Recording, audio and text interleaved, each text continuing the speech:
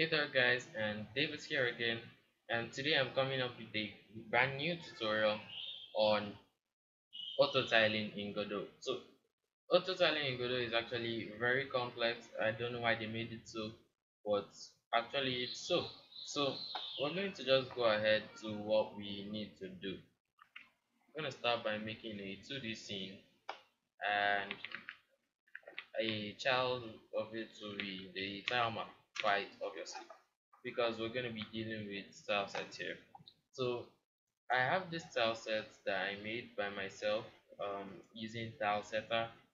It's actually the first tile set I've made ever since, and I just decided to test it out in Godot today. So if you want me to do a tutorial on like tile setter and how to make tile sets like this, don't worry, you can just leave it down in the comment section below. Okay, so we're going to click on this tile map here, and we're going to go to tile set. We're going to click on new tile set, and actually this style sheet is going to is a 32 by 32, so I just want to set that here 32 by 32. Yep. And here where you have tile set, just click that. This should open up, and I just want to enlarge this so that it covers the whole screen and we can see it well. So we're gonna hit this plus button to select our tile. Okay, that's our tile sheet. And by default, I don't think this grid will show for you, but what you need to do is just come over here to auto tile, new auto tile, sorry, and just enable that snap option like that. Yeah. So I'm gonna zoom in because it's kind of far, and we'll just start by doing what we must do. So first thing, we have to select all these tiles like this. Okay, so when you got this selected, if you're as you can see, my grids are lining up pretty nicely where they are meant to be. But if yours doesn't do that, you can go over here to the snap options and actually adjust this offset and be like let's say 50. Yeah, and just adjust it a bit so that you can fill in your tiles and all that stuff. But mine is 32. Oh, sorry, it's 0, so it lines up nicely there. Okay, you can also play around with this step, and yeah, but not with this separation. Okay, so here we have selected tile. We're going to open that up, and we're going to go down to here where we have auto tile bit mask mode.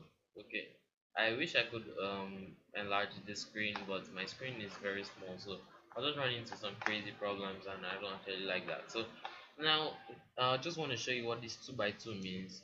Well, we're going to be using 3 by 3 minimal. Okay, but I just want to show you what this means. If you come over here to the bitmaps tab, yeah, if you click that and you try to click on any of these, sorry, I selected this guy at first. So if you try to click on the tile that you have selected, you see that it actually gives you 4 squares. 1, 2, 3, 4. So we are not going to be using 4 squares, we're going to be using 9 squares. So we're going to be using 3 by 3, 3 by 3 minimal. So that's going to give you 9 squares per tile. Yep, and that's what we're going to be using. Actually, I'm just going to go back to region and select this entire tile sheet again.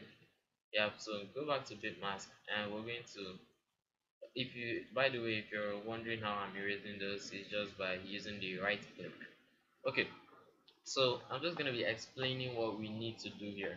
Actually, the bitmask, what we're going to be doing is we're going to be telling Godot what we want to place, the kind of tile that we want to place at every instance of time. So the first thing, we're going to start with this left corner here, left top corner, and we're going to just, I just want to tell you something that you need to put. So each tile has to have this one at the middle. Each tile has to have a bit mask at the middle. So that middle is like saying this particular tile. Okay, that is like saying you're talking to this particular tile, but I'm not going to put it now so that we won't get confused or anything. So each tile has its own bit mask at the middle. There, it's a must. So here what we're going to be doing is we're going to say the only time that we want this tile is when there is one at the right, Okay, there is when there's one at the right of it, diagonally placed towards it, and one under it. Okay, so that's the only time we're going to be using this left corner tile. What we're going to do is we're going to put this, put one there, put one here, and put one here. Then that is going to represent these three tiles. Okay, so imagine if it has this middle one selected, which is itself. So it says this one we're gonna put we're only gonna put this when this one is around. So we're gonna put that there. When this one is around, we're gonna put that there. And when this one at the bottom here is around, we're gonna put that there. So we're done with this first tile, and we're going to complete for all these other tiles. So for the second tile, when do we want to ever put this one? First of all, we're going to put that one at the middle there. And so when are we ever going to put this one? And we only put this one, as you can see, is in the middle. So is when we can only put this one when there's one at the left and one at the right. Okay, and there are three under it, because they have to be three under it. If not, or yeah, three or more under it. If not, it won't put this tile. So we're gonna put one, two, three, and that's it. We're done with this tile. Is then we now come to this tile. Actually, this tile will be very similar to this one, and you see that you first of all you put in the middle, and you see that you have to put here, and put here. So if you keep going round, you know that it actually follows a particular pattern. And just to save time, we're just going to put out that pattern here. Okay, so just do exactly what I do, and you can actually think about it, how it works out. It just works out the same way I just explained. So now it remains this middle tile over here, and we're gonna ask ourselves, first of all, put the middle. Okay, and ask ourselves, when are we going to put this tile? As you can see, the tile set has already shown that the only time that this tile will be needed is when there are tiles all over around it. So I'm going to put this like this. Yep, and we're done with this part of the tile set. So now this other part is like a wall. Okay, and I think I'm just going to pull out my paint here so that I can really explain this. So here is my paint, and I just want to explain how this style is going to be working, this one here and this one. So imagine if, for example, we have a player here. Okay, so circles represent the player. Like for example, we have two players or something. Then there is actually a wall here. So this wall is actually representing this, vertical one here. That's how the wall is going to look. And if you notice, it has something like this. Yep, and it has some kind of structure like this. So this middle one is only going to be placed when there are two covering it, and these ones will only be placed when there is one under it. Okay, so that's how the system is going to be working. And here we're going to just put, first of all, put the ones in the middle, and just put them here like this, because this middle one wants to only put itself when it's in the middle of two other guys. So yeah, this is actually the vertical version of this, so we're just going to follow the same pattern and put it there. Then this one is going to actually show. I'm still going to put out my paint here. For example, we get rid of all these things, and we like there's like just one block here. So one block here is actually, sorry, yeah, it's actually this block, and that's the only time we want to put it is when it's single like this. That's the only time we want to put it. So we're gonna just put the big mask in the middle there to represent this type. So yeah, we're done with this part. Yeah, and this is actually the complex part. I'm not actually going to be explaining this in depth, but I just want you to understand the concept here. So first thing, as usual, you put the middle tiles, and yeah, I'm just going to draw it, and I think you're going to have to copy this and maybe like think about it, later on. For example, as it's shown this way. Anyways, let me just complete it so that I can explain everything at once. Okay, so we're gonna put there, and yep, this way, and put this way. So this tile, at the top left corner here, is going to only be put when we want to like round off a corner. So is when one is beside it, and one is under it. but there is no one here diagonally placed. That's when we want to. That's the only time we want to put this tag. Okay, so this one, almost same thing applied, but not really. This one is going to be put when there's one beside it, and yeah, there are two beside it, one under it and one diagonally placed. Like you won't really know when these tiles are going to pop up for you. I don't think they're really so as important as these ones and these other ones here. I'm not really sure what the I've not really sat down to stress myself to think about all this, but it really works well. Okay, sometimes you're gonna even forget the pattern or something. Well, okay, so for this one, we're going to project whatever we're seeing here, okay, to this lower horizontal one. So as you can see, we're going to be going down. Okay, we're going to go down, and here too we're going to go down with the same number of bit masks. Like this is two layers, and this one's to gonna like project it, and this one is single, so we're gonna leave it there. And we're gonna end it by putting a like a horizontal bar there or something like that. So yeah, that's it. Then for this vertical one, as usual, is gonna be like the vertical version of this. So we're just gonna go ahead and do that quickly. Yeah, as I said before, I'm not gonna be explaining this because if I just stay to explain it, we're gonna stay here for about 2 hours. Swears. So here we're going to be putting this is actually a cross. This is gonna be a cross, and this situation is, for example, when we have like a cross. Okay, maybe we want to make a cross with our tiles or something, and this middle tile here is going to be that tile. Or is it? Yeah, it's gonna be this tile that is here. So this tile will only be placed when we have a cross, and it's gonna be placed at the middle. So this cross is going to be applicable to these other guys, but anyway. So these other guys, we're going to put a cross first at them, and we're going to put one here, and this is going to tell it when we have a cross and one at the right hand side there is the only time we want to put this. For example, if I erase all this, and I think I'm going to erase all these too, so that I'm just going to show you what is really going on here. If I put a cross, you're going to see that this middle tile here is going to give us something funny, and if I put one here, it's also giving us something funny. That's not what we want.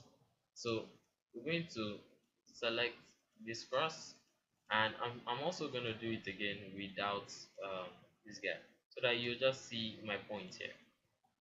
So as you can see now, it's giving us a nice cross, and if we put one here, see that it changes. That's not nice, and that's not what we want, as you can see. So we're going to select tile set for all those places. So now we're going to be selecting like a cross, and that, yep. And this one is going to be like a cross also, but not this side again. It's going to be at this side. It's going to look like it's joined. Let that not confuse you.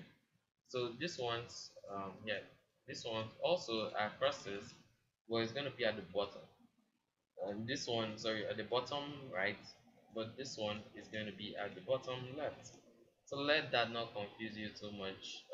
All these are just separate tiles. It will look like a funny pattern here or something, and don't just let that confuse you. So here we're going to be putting in okay, let me just show you again. Let me show you another thing.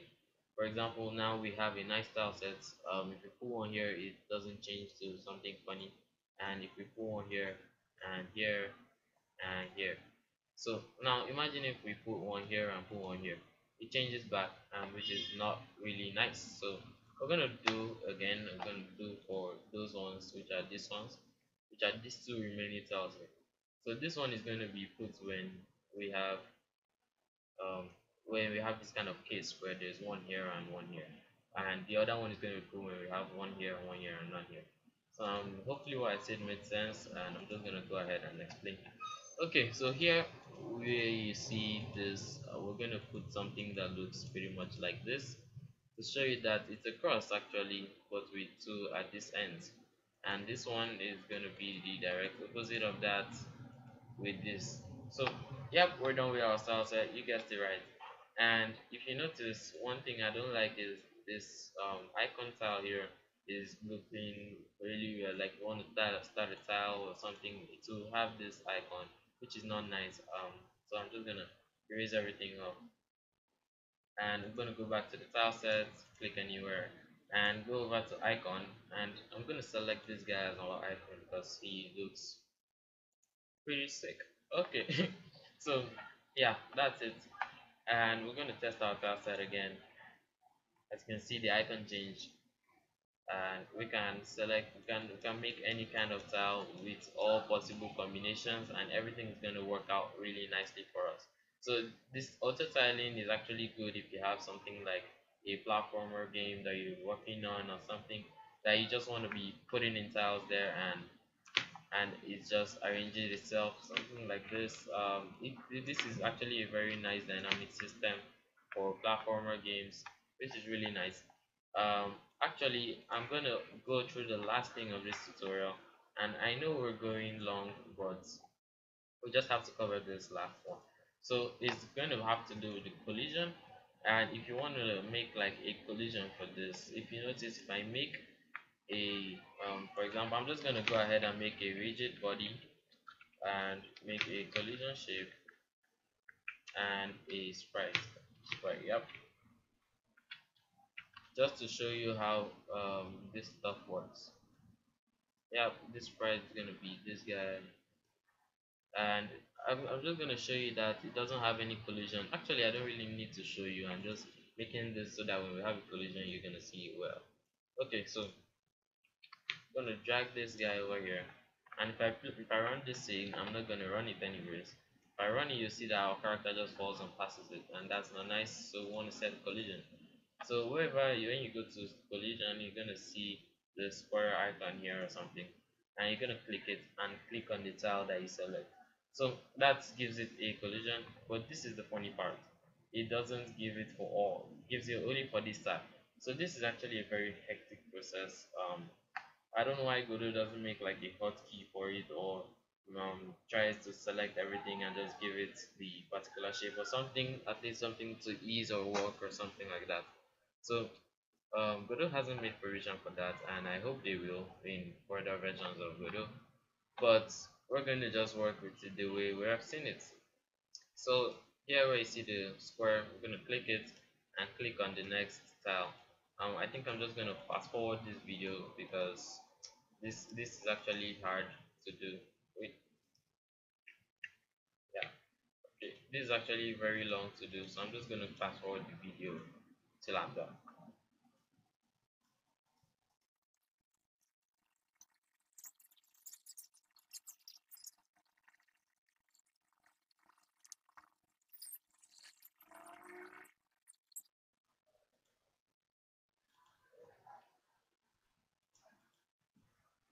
Okay, so I'm done with making the tile sets collision, and that's all. We're just gonna run this to see if it's working nice. Sorry. Yeah, we'll just save it first and run the scene and see what it gives us. And hopefully he sat down there really nicely. So we've made this collision and made an auto tile in this video. We actually achieved two things. So if you like this video, leave a comment. Actually, if you have any questions, leave it down in the comment section or contact me on Twitter, Instagram, Discord, Facebook. All the links will be in the description below. And if you want me to do any type of tutorials, if you have any suggestions, also leave it in the comment section or any of those platforms given. As always, thanks for watching and see you next time.